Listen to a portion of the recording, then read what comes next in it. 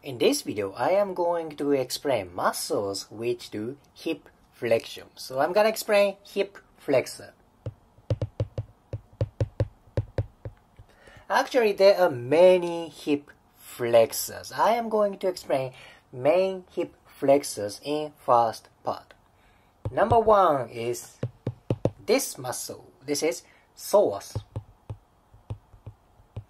Psoas, this is very deep muscle. This originates from lumbar spines. Yay.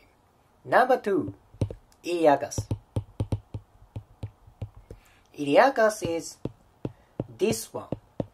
Iliacus and psoas kind of fuses together around this area. Then this becomes iliopsoas.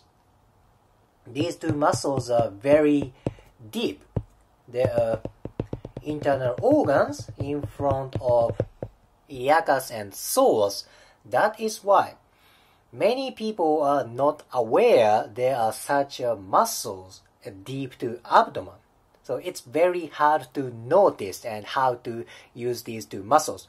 That means it's hard to use psoas and iliacus. What do I mean? Then other hip flexors need to compensate for these two muscles. That can lead to hip tightness or knee tightness. That is why adequate usage of psoas and iliacus are important for healthy hip movement. Does it make sense? Okay.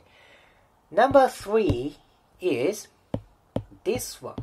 This is rectus femoris. Rectus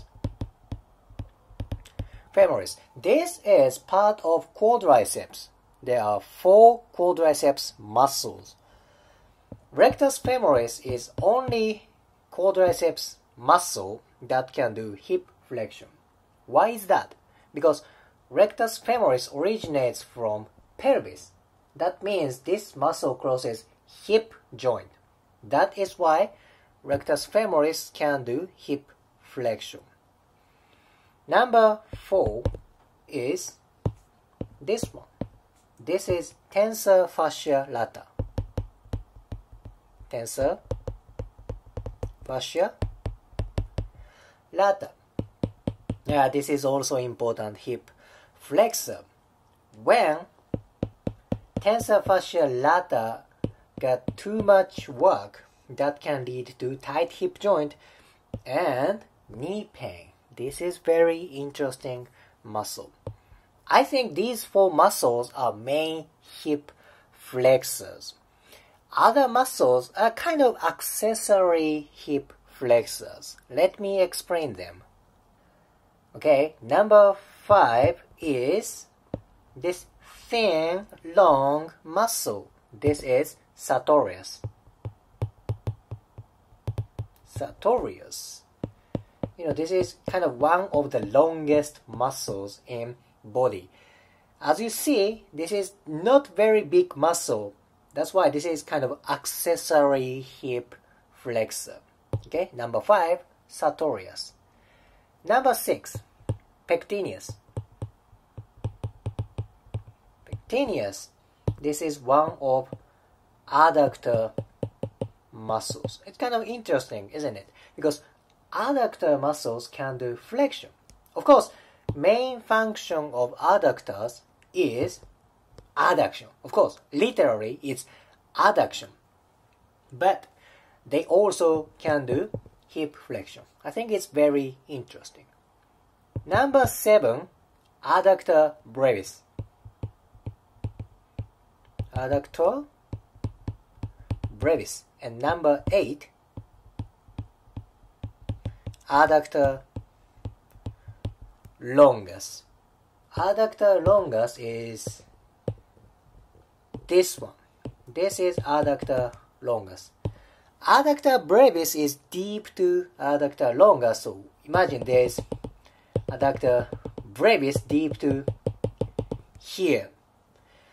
Adductor brevis and longus are also important. Let's say brevis, longus. These two muscles act as hip flexor until like 70 degrees of hip flexion. But when hip joint is above 80 degrees, they work as extensor. Until 70 degrees of flexion is flexor. So adductor brevis and adductor longus act as flexor or extensor, depends on angle of hip joint. I think this is quite interesting. Anyway, it's a flexion video today, so adductor brevis and adductor longus are hip flexors. Okay. Number 9 is very thin muscle, which is this one. It's very hard to see. This is gracilis. This is, I think this is the most thin and long muscle in body. It's that thin muscle as a hip muscle. Okay. Gracilis. This is part of adductor. Okay, these muscles are kind of accessory muscle, which you see from this video. I have 2 more muscles. Okay, this is profile view. You are looking pelvis and hip joint from lateral view, a little bit posterior. Number 10 is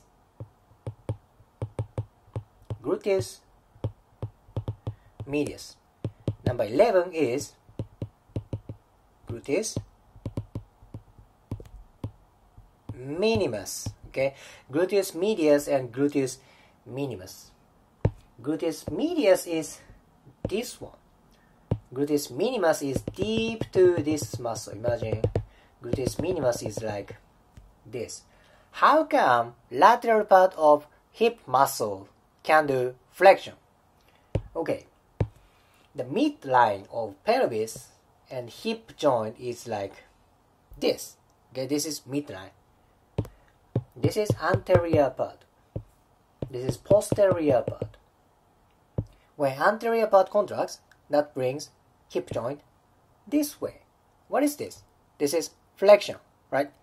By the way, when posterior part contracts, that brings hip joint this way. This is extension, right? So gluteus medius and gluteus minimus can do flexion and extension. It's like adductor brevis and adductor longus, right? They have a 2 opposite function. Depends on location, depends on angle, right? So these are hip flexors. I listed 11 muscles. That's a lot, right? There are 11 muscles which can do hip flexion. I think understanding muscle movement is important for joint movement.